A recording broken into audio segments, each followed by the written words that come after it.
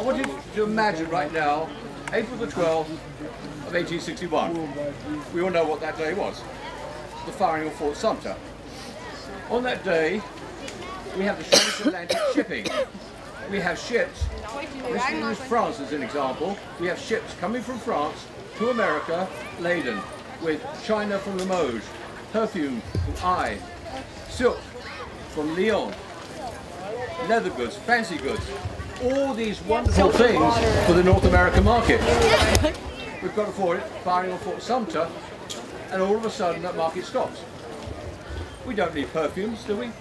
We need car fumes, maybe. Well, no, we don't have cars in those days. We need gun fumes, maybe, not perfumes. So immediately, England and France was plunged into a depression almost, because the whole market for fancy goods from North America was cancelled. Orders were cancelled. Hundreds of thousands of people were out of work because the markets collapsed. So the implications of the American Civil War were severe.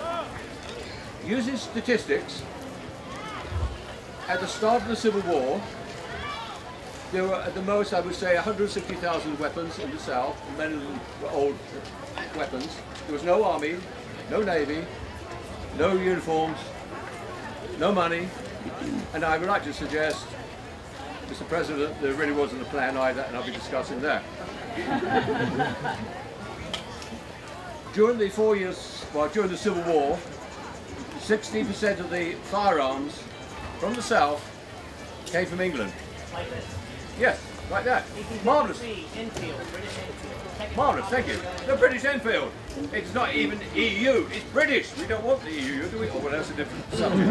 Brexit. So, and what about the Whitworth rifle, or the field gun? Marvellous gun, breech loading, tremendous. These 60% of the firearms came from England. You need to manufacture gunpowder, you need saltpeter. 60% of the saltpeter came from England. 40% of the lead came from England. So immediately the Civil War was both European and American at the same time. Far, far reaching. Now I'm going to go back to the first Confederate Congress, which was about February, Chattanooga, Tennessee, when you, Mr. President, Jefferson Davis was made president, and a speech that was given at that first Confederate Congress. And I'm going to make a statement that I believe that the American Civil War basically failed at the first Confederate Congress, although it was Fort Sumter on April the 12th of 1861 that the war was officially started.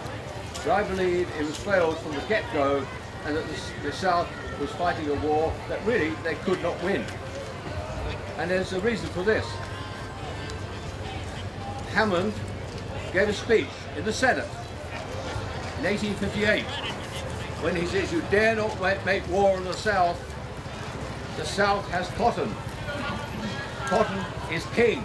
Make war on the South and you'll plunge your nation into destitute and depression, etc." In other words, cotton is the bargaining tool. Cotton is the leverage that you need, for example, to get sovereign status for the South and to get weapons. So cotton was used throughout the Civil War as a bargaining tool. Started with the embargo of the cotton, the setting fire to the cotton, and then the Cotton Bond of 1862, which we'll discuss. Cotton sounds like a tremendous leverage to start a war. I mean, if you're in England and you've got the Industrial Revolution, you've got mills employing hundreds of thousands of people, and they're all using cotton, isn't it a marvellous tool? You don't have your cotton. If you don't give us what we want, you don't get your cotton, you're in a recession, you're in a financial downturn. It's a marvellous tool. But I would suggest there were several reasons it failed. The first one is that Jefferson Davis, you sir, was Secretary of War under the Pierce administration in 1856, and your term of office ended in 1857. Is that not correct, sir?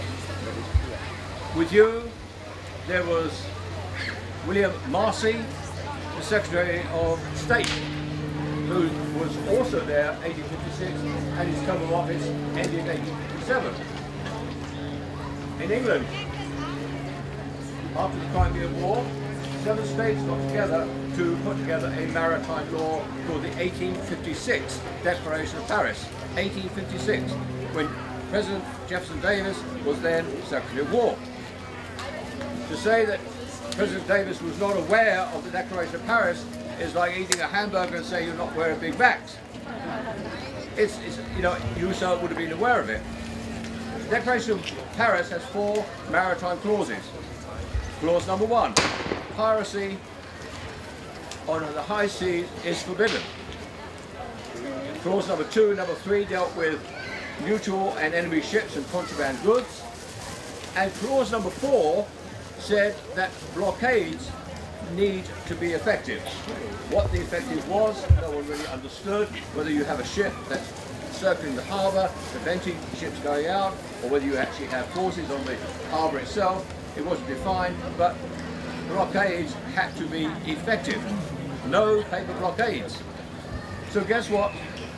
President Jefferson Davis initiated on February the first Confederate Congress at Chattanooga, Tennessee, the King Cotton campaign, in the face that, well, a bit later we have the embargo, the blockade, the Anaconda Plan imposed by you, sir, President Lincoln. Is that not so?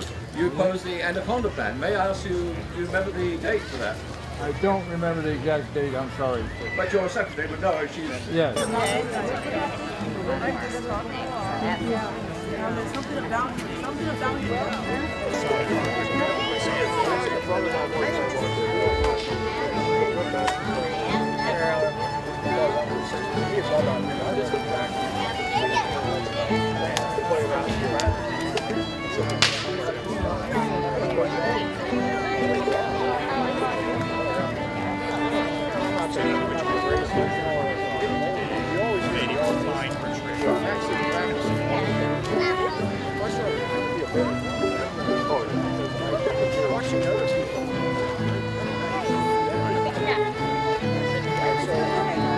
Picture with my drink.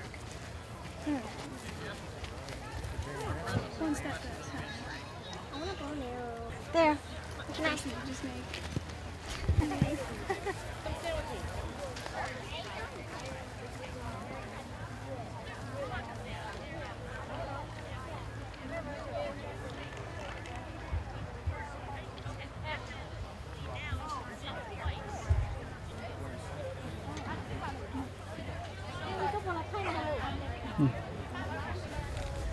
How cool. The group I was taking you to is sitting around under the tree over there. Okay. Yeah, it's the kids' teaching. Okay, nhớ xong trong này sẽ được vắt tờ chế nữa, bên là một trang đó là lúc camp nè, còn nó chỉ là ít kho hay tiệt cho nó là tôi sẽ đánh cho sự được sai tờ vắt tờ chế cũng cho ít thứ, nên nó chỉ nên mấy cái nó thế, nó là một kia bên nên nó ở bên là lù hải cho họ tiền không nói như là tôi họ nói vì lý giá tên tờ thế do nên nó vừa tàu là một tên nào cho kinh cử rồi cho lụa tờ cá sai thế thì bao hay tiệt, và cho nó do lý giá. I'll translate that a little bit. Basically, I'm just basically saying that we're here and we're in a camp, and this is a reenactment of the Civil War. That it is very important that we keep the history, and it's important so that all the younger generations can understand how important history is for all mankind. And I'm over here, and I like to have a little bit of opinion about what's going on here, and can you share a little bit about more what's it's happening here today? Sure, be happy to. So this is an annual event here in Kearney Park. And so volunteer reenactors from all over California come and participate. And many of the volunteer reenactors are part of groups that are on the northern side, the federal side. Many are on the southern side or the Confederate side. And so we get together for that very purpose, to remember our history and the things that our forefathers cared so much about. And can you tell us your name? My name's Mike Cox. Okay, and you're from this area? I am. My family lives up in Oakhurst. Oh, okay. Sounds great. So has it been fun?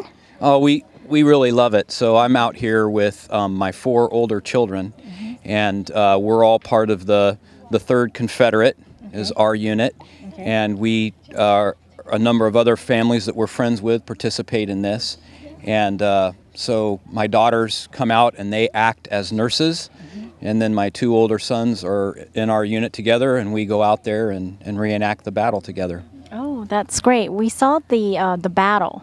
We filmed that, and I think you guys did a great job. Oh. That was very, very good. You know, to us, it's really important about history. History is, you know, have to be kept by all the younger generations. How long have your families been doing this? Our family, this is the 2nd year for us. Okay. There's people here that are reenacting that have been doing it for 25 years. They just keep coming back, and all these people are longtime friends that have been doing this for so long. But it's good, as you say, with remembering history, to bring in the younger generation to be able to enter into that and learn as well. Yeah. Now, what about uniforms? You guys do all your own uniforms? We do, and that's actually probably one of the good things about being on the Southern Confederate side is that historically they were much more ragtag, and they kind of had to make do with what they had more than the Northern Army. So we get our own uniforms and put together what we can, but if we look a little bit war-worn and tattered, that's appropriate. Okay. Yeah. What about the kids? You think they have fun? Oh, I know they love it. They have a great time. They absolutely do. There's so much to do out here during the day, and my kids grew up reenacting just in the front yard, play fighting with sticks and things, and so to come out and do this with adults who are serious about it is really fun. Okay. I understand too that because the camp is set up here, you guys going to be spending the night? Yes, we spent the night last night as well, and many will be spending the night tonight as well, because there's more reenacting tomorrow. Okay, yeah, so it's just basically Saturday and Sunday, but you guys come out on Friday, spend the night, spend Saturday night, and then tomorrow after the, I guess the last show or the last event, then you guys can pack up and go back. Yes. Okay. Yes. Well, do you girls and guys, little boys and girls, you guys have fun? Would like to say a little bit and introduce your name to us? Just say, hi, my name is... Hi, I'm Olivia. Oh. Hi, my name's Brendan. I'm Jalen. This is our Sergeant Parrish. I'm Scott. Sergeant Parrish. That's right. He's our officer. Okay, and let us pass this to the young girl over here. She's got the perfect little outfit. We talked a little bit about her dress, and we love it. Can you share a little bit? I'm Rebecca Thiessen. We sewed the dress ourselves. It has a hoop skirt, as period as we can make it, except with the wrong materials, because we used duct tape and zip ties.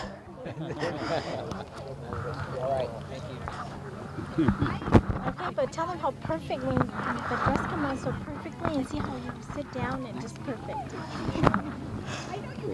So the zip tie works great.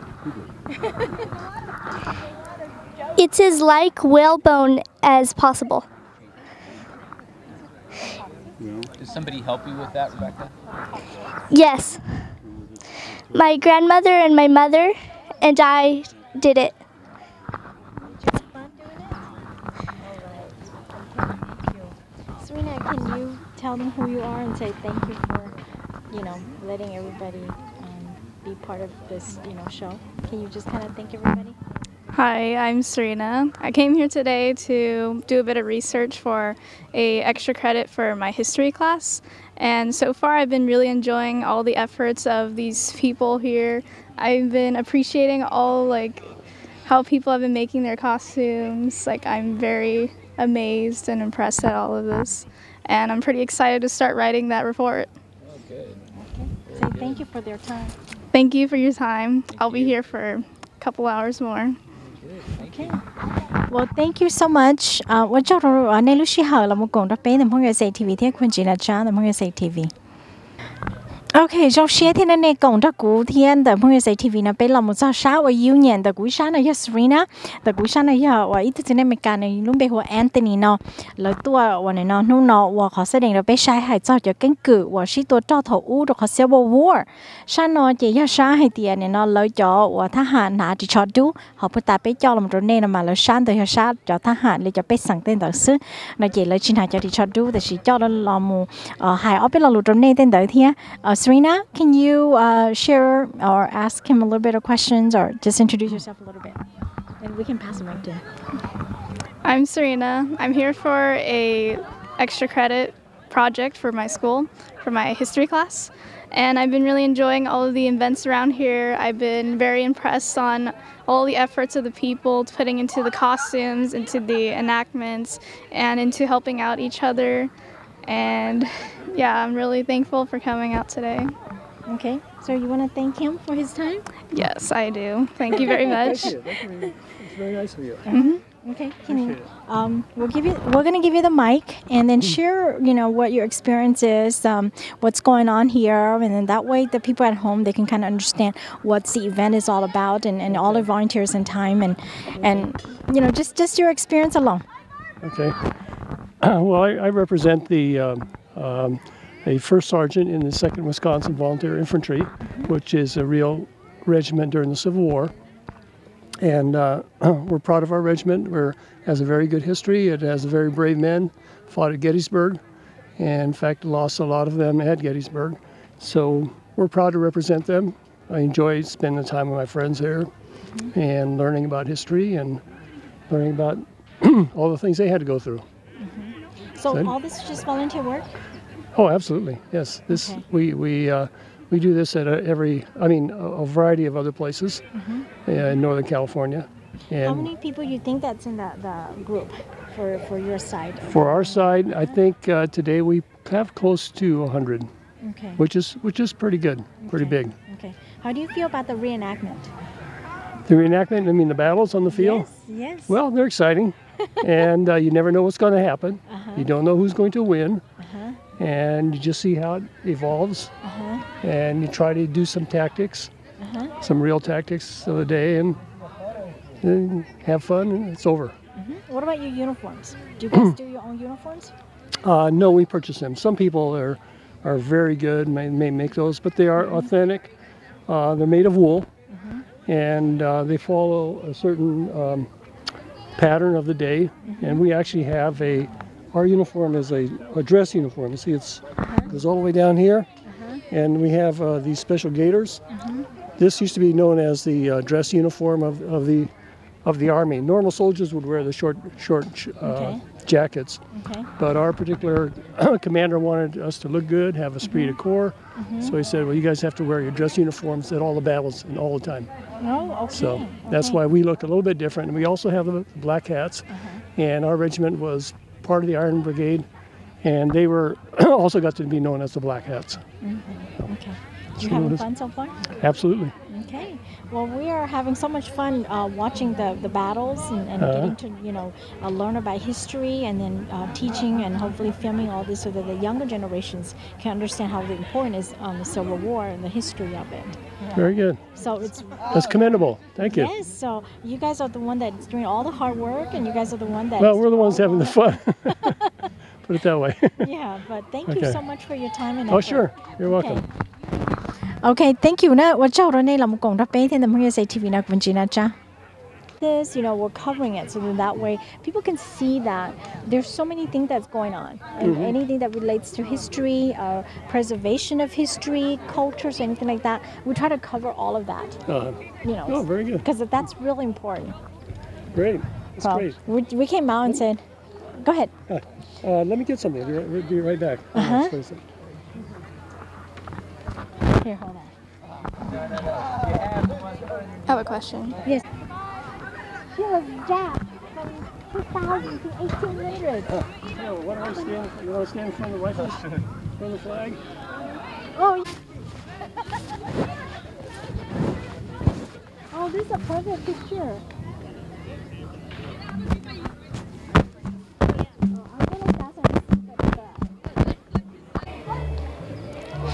hiện cầu linh tu vấn thì năng cầu ý ở hà cầu châu nó bị tuần cộng tờ và ý họ là hồi silver reenactmentเขาnóiอยากเขียนจากเขาเก่งคือโดยเขาว่าจอเราได้ที่อเมริกาเนาะเขาnói hồi silver war bây giờในตัวยี่เทียตัวกล่องตัวนู้นเนาะก็ในปอเตาให้เดียเก่งกึกเนาะหนึ่งม่วงกีจีไฮเดี๋ยวจะมงติงกับมันเราจะอเมริกาเราจะฟักกีเราเลยรู้ได้เฉยเต้นตาถอดทุกมืออีคอให้เดียเขียนจ่อก่อนจะเดี๋ยวจะมีหน่วยยาวล้อตัวกับเป้าจ่อเขาว่าจ่อเนาะจะเดี๋ยวจุดตัวเกิดเต้นตาเทียเขาเราอยู่รู้เชื่อลุ้นชื่อไอ้ยูว่าอาจีมุนตอนเต้ที่เราเป้าจ่อเกชิรู้เต้นตาอยากจะในตัวกล่องมินจีเจ้าละครทุกหน่อย silver war enactment ที่จะในหมู่ปอเตาให้เดียถอดอู้เลยว่าจ่อเลยชิตัวเลยยาchị nó nói chị bé sầu li nó xứ của hình nào lấy cha tầm không nghe say TV trong xe thì tôi cho nên tôi chỉ trong nó nói chị bé mà cá xin chỉ đua lời giàu